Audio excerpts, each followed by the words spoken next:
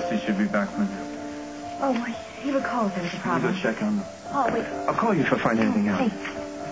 Thank you. For what? For believing me. You have no idea how good it feels to have you on my side. Jennifer, No, listen. really, I understand why you didn't believe me before. I mean, I was a mess. But I've always known that you loved me. And that if I could prove to you that that baby was mine, that you would do anything to bring him back home. Sweetheart, you okay? Yeah, I'm fine. I'll give you a call. You're not going anywhere, Paul. Not until you tell me why you paid Gwen Norbeck's legal fees.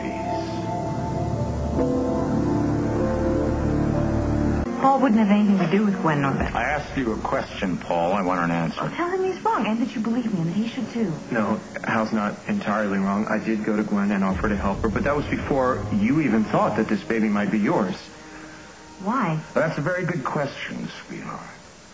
Why would your brother conspire with a teenage girl he barely knows to take a baby away from Carly and Jack? I didn't conspire with anybody. The Snyders wanted you to be the kid's godfather. They trusted you. And what do? You sick Cass Winthrop on them.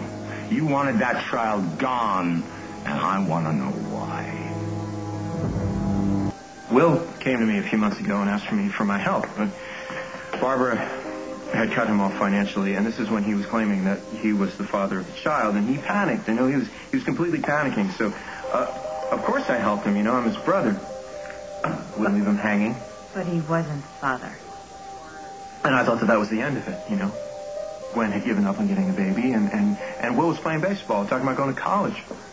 And then Rosanna had her accident, and everything changed, you know. All of a sudden, Gwen wanted the baby back, and I knew Will was going to get sucked into that. And so I went to Gwen, and I offered to help her on the condition that she take the child and leave town. Did Will know about any of this?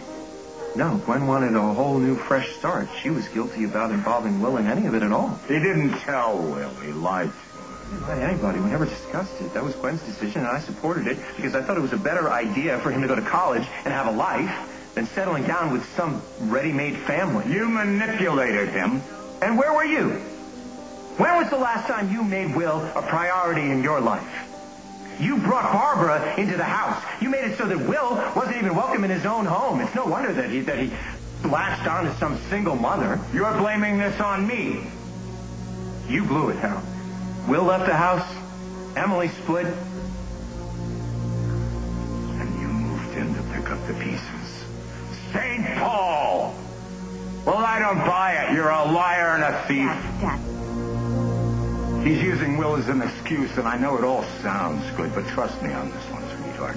He paid Gwen Norbeck's legal fees for his own reasons, and I'm going to find out why. Stay out of my business. What? Dad. All right, that's enough. We'll talk later, okay?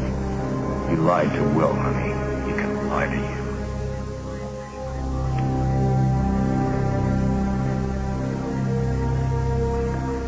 That's right. I'm going to go check on You didn't do this for Will, did you? I did this for Will. And I did this for you. For me. You had me committed. You were addicted to methamphetamines, Jennifer. I was grieving because I lost my child and I couldn't stand the pain. Now, you knew that I thought that Gwen's baby was mine. Why didn't you tell me that you were helping her keep custody? Jennifer, at the time, nobody believed you. Dusty believed me. I didn't believe you, okay? And if you think that makes me a bad person, No, then I'm sorry. That. But I wanted to help you. You were out of your mind with grief, and I thought that if I could just make it so that you could be a little bit better, you know, if you could wake up in the morning with a smile on your face. So I went to Gwen and I helped her get custody, I thought, and I thought that if I helped her get out of town, that might make things a little easier for you. Easier? It's a small town, Jennifer. Who knows when you were going to run into them? And I thought that, you know, if he was gone, that you could start to forget. You thought that I would forget about my son? Oh, okay, look, forget's the wrong word. That's not what I meant to say. What I'm trying to tell you, Jennifer, No.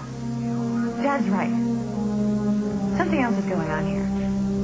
And I would like to know what it is. Jennifer, this baby, the one that you say is yours, The one that Carly wants so badly. The baby that Gwen claims is hers. This baby, for me, has never been anything other than Rosanna's son. The night that he was born, Rosanna told me that she still loved me. And for a split second, there was hope. And then Craig called with news about the baby, and that was it. Everything changed. And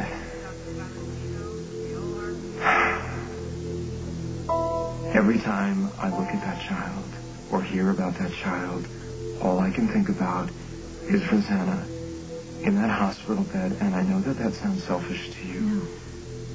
I understand. Do you?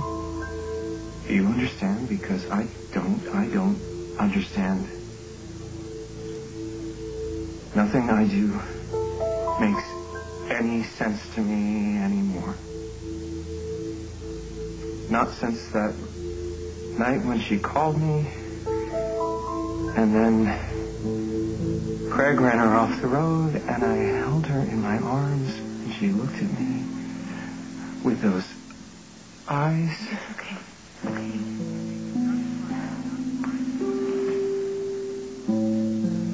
Forgive me. Of course I forgive you. No, I mean it. Jennifer, no matter what happens with this baby, promise me, please, that you'll try to understand. I really just want you to be happy. I never meant to hurt you, Jennifer. I know. And I will have my son. Oh, did you get it? What took so long, huh? Hey, Meg put herself on the line for your sister. Look at me, man. Have some respect. You're absolutely right. I'm so sorry. Forgive me. I'm sure that what Meg did was really only for Jennifer. Thank you again, Meg, so much. It means so much to me. I was happy to do it. So what now? Yeah. What happens now, Meg? I need to take a blood sample from you. Okay, yeah, fine, let's do it.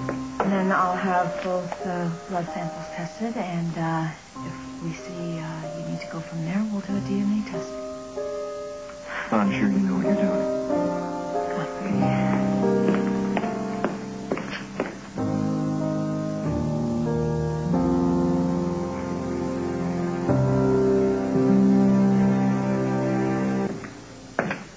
How long does it take to take a blood test?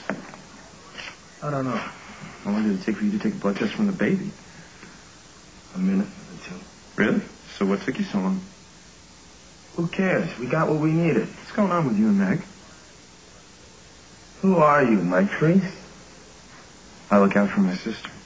Yeah. You're doing a bang-up job. You all set? Yeah, I'll take these blood samples to the lab, and we'll have results in a few hours. And then we'll know for sure. Oh, I'm getting my son back. Because of you.